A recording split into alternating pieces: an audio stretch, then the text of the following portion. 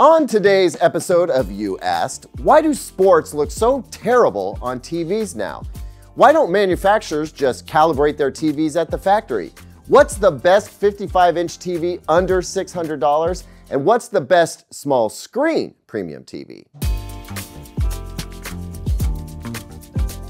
Welcome back, everyone. I'm Caleb Dennison, and this is You Asked, where I answer the questions that you asked in hopes of helping you, as well as others who might have similar questions.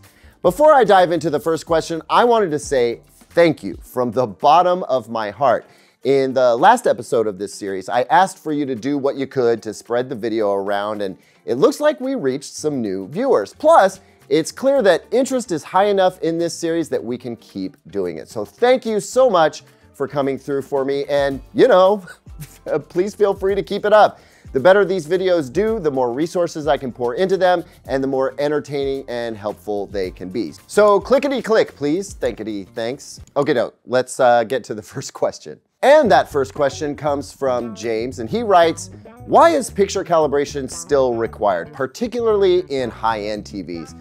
Given the manufacturers have the equipment and expertise to do the tests and create the picture presets, why or how is there scope for improvement? So I love this question because I think a lot of folks wonder the same thing. Here's my best answer. Every TV that rolls off a manufacturer's line is adjusted to some degree. Even low-end TVs need to produce colors that look at least close to what we identify with. If a TV's reds were just blatantly orange, for example, nobody would want to buy that TV. So there's a baseline level of acceptability even for budget TVs, and that gets taken care of at the factory. The kind of calibration I think you're talking about is the act of fine-tuning a set so that it matches as closely as possible a certain standard. But what is that standard exactly? Well, if you're Sony, Samsung, LG, TCL, HISENSE, Panasonic, Philips, your job is to make your TVs as broadly appealing as possible, right? The more amount of people that like them, the more they can sell them. And perhaps more importantly, the fewer returns they're likely to get. That's why we see multiple picture mode presets in TVs, because maybe you like the way the vivid mode looks, or maybe you're more of a standard mode person. Taking that notion a step further, the reason that TVs ship with the standard picture mode as the default, like right out of the box, it's gonna be standard mode, and by extension with motion smoothing also enabled by default, that's because way more consumers like that look over the look of a movie or cinema mode preset. By appealing to the largest audience possible, brands sell more TVs and keep more TVs sold. So let's take that logic one step further. Those who prefer the movie or cinema mode are a specific type of customer. Generally, they know what they want, and if they don't already know how to get to it, they're willing to put the work in to get there. So just having a movie, cinema, or equivalent mode is going to scratch the itch of those who prefer a warm color temperature or colors that are perhaps not quite as exuberant but are more accurate, etc. But even within that already niche crowd who prefers the movie or cinema mode, there's a majority of folks who, for example, prefer motion smoothing. They prefer SDR programming that is brighter than what the standard calls for. They prefer brighter peak HDR highlights over subtle highlight details, which places those of us who want studio standard reference quality image reproduction in a sort of super niche category. We are a minority within a minority of customers. Now, with all of that in mind, how much time, effort, and cost, also known as financial loss, do you think a huge corporation is willing to take on? The answer is not enough to satisfy a super minority within their customer base. Even Sony, which caters to the enthusiast perhaps more enthusiastically than any other brand, except maybe Panasonic, they only get their TV's professional mode preset 95% of the way there. Because in that last 5% resides a bunch of factors that cannot be addressed with the wave of one calibration wand. There's too much variance between panels to get every TV that rolls off the line to be as close to dead-on accurate as possible. It must be done on a per TV basis. It's going to involve a human, and until AI gets smart enough to do it, it's going to require hours of work. A bespoke calibration on a per TV basis performed by a manufacturer is a sure way to go broke. Or they could do it, but they need to charge like double for the TV set. Why do that when you can have it done in your home for way less? Anyway, I hope that helps. It's about scale and economy. Maybe I should have just said that in the first place. I don't know. Next, Yuri writes, "Hey Caleb, love your content all the way from Jamaica. Currently in the market for a new budget to mid-range TV. However, I'm not sure which to choose from. I've seen your review of the TCL Q7, which I like, but I wanted other options like the HISENSE U7K, which still waiting on your review, by the way." Yeah, Yuri, you and a bunch of others. Anyway, Yuri goes on to say, "My budget is up to 600 USD. My preference is 120 Hz native, HDMI 2.1 ports, at least 2 of them, 55 inches, local dimming, Google TV preferred. PS, do you think I should wait for Black Friday to get the better deals?" Well, way to sneak that second question in there, Yuri, but I'm glad you asked both questions. My HISENSE U7K review is coming out very soon. Actually, by the time this video publishes, I think it will have just come out. So you probably already know what I'm gonna say, right? 55-inch TV for under 600 bucks, get the HISENSE U7K. You can thank me with some curry goat and pepper pot soup when I come to visit you.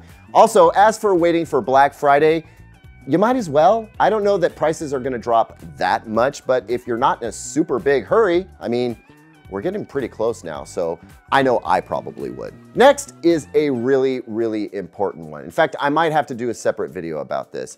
The viewer writes, "What is the best TV for sports viewing? I see lots of TVs which, even with motion smoothing enabled, cannot keep the picture quality nice and clear at 4K. For example, when a football is thrown in the air, you can see the football slowly blurring all over the screen. What TVs do a good job with this, and is there a software feature that I don't understand or have enabled? My old Sharp LCD 1080p TV never had this issue." Okay, I get asked about the best TVs for sports all the time. I actually made a video about that earlier this year, right ahead of the Super Bowl, and disappointingly, despite our genius timing, it didn't do all that well. Anyway, one thing I haven't addressed with specificity is why folks are asking this question more often than ever before. And that last comment from the viewer hints at why. My old TV didn't have this issue. Well, it's true. We didn't notice the kind of thing that the viewer is talking about, the blurring football, nearly as much years ago.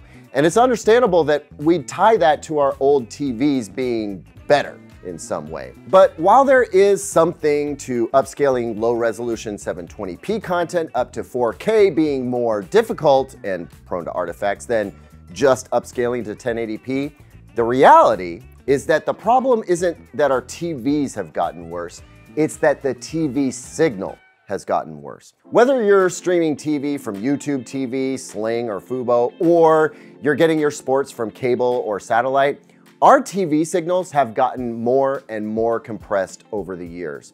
More channels, higher resolution, same pipe. I mean, how do you fit more signal down the same pipe? You compress the living daylights out of it. And the more compression gets applied, the more difficult it is to maintain any level of detail in fast-moving shots, especially if the frame rate is below 60 FPS. I see this all the time when watching golf on YouTube. That tiny white ball is a little glowing orb of nondescript mess. It looks nothing like a golf ball, never mind the green around it, and it drives me nuts. So I definitely feel your pain. There is no TV in existence, not even the best performing TVs of the year, one of which I'm testing right now, that can magically fill in the massive loss of information that is lost due to aggressive compression that's taking place in our source signals. Worse, the quality of the signal varies by channel, by network, by provider, even down to the specific game or match that's being televised. So it's a moving target. So I will once again point to the best TVs for sports this year. I just need everyone to understand that even the very best TVs on the market, which I promise you have exponentially better processing than your 1080p TV from 10 years ago, they can't work magic with the lame signals that we're getting these days. Speaking of old TVs, this next one just popped up in my inbox this morning, and it really got me thinking, so I just had to fit this one in. Ben, who also hails from Oregon, is ready to upgrade his TV from a 15-year-old Toshiba 40-inch LCD. That's an LCD TV with a fluorescent backlight, and it has S-video, y'all, just to put that into perspective. At first, I was like, no problem, just about anything I recommend is gonna be a huge step up from what he has now. Except, Ben has some specific asks that I definitely don't hear very often. First, he'd like to keep the screen size small, under 55 inches. Second, he likes to keep his stuff for a long time, so he's looking for a TV that will last. He also mentions the importance of upscaling, so we can keep that in mind. Oh, and his budget is $1,500. But those first two requirements, well, they got me thinking about a segment of TVs that I don't think I talk about enough on this channel. While there are exceptions, and I'll list them out in a moment, it is not common to see the best performing TVs in screen sizes under 55 inches. The 42 and 43 inch screen sizes don't often get the premium treatment. So while I would love to recommend, say, a Sony X93L or X90L, I can't, because that model doesn't exist in a screen size under 55 inches. Actually, most of the premium TVs in the 42 or 43 inch screen size category are OLED TVs. And while those are plenty premium, but Ben wants his TV to last a long time. And while OLED TVs can last a long time by today's standards, that longevity comes with a few caveats. Plus, the oldest consumer OLED TV just celebrated its 10th birthday. So we are like 5 years away from any 15-year precedent for an OLED TV, keeping in mind that first-gen OLED is probably not a good yardstick to go by anyway. And so this is a uniquely challenging question to answer.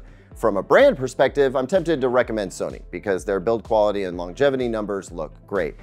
Second to that, I would say a Samsung QLED or an LG OLED, keeping in mind that I'm slightly reluctant to recommend an OLED in general because I don't know how hard Ben uses his TV, but also because OLED compounds do break down over long periods of time.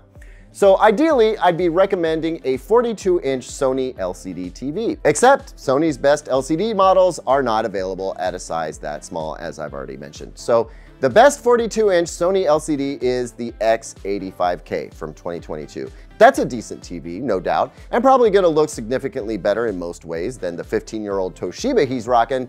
That TV is also only $600. But given Ben's budget of $1,500, I sense he's looking for something pretty premium. So Ben, I have to recommend that you get an OLED, where longevity is a bit of a concern, or make peace with the idea that you need to step up to 55 inches to get the quality that you want. Because unfortunately, you can't take your budget and get more premium performance in a smaller screen size unless you go OLED. So there's the Sony A90K or LG C3 OLEDs, or the Samsung QN90C QLED TV. I'd rather see you get the Sony OLED, honestly, but the Samsung QN90C QLED is probably a better match all the way around. Or step up to 55 inches and see the abundance of choices come flooding to your doorstep.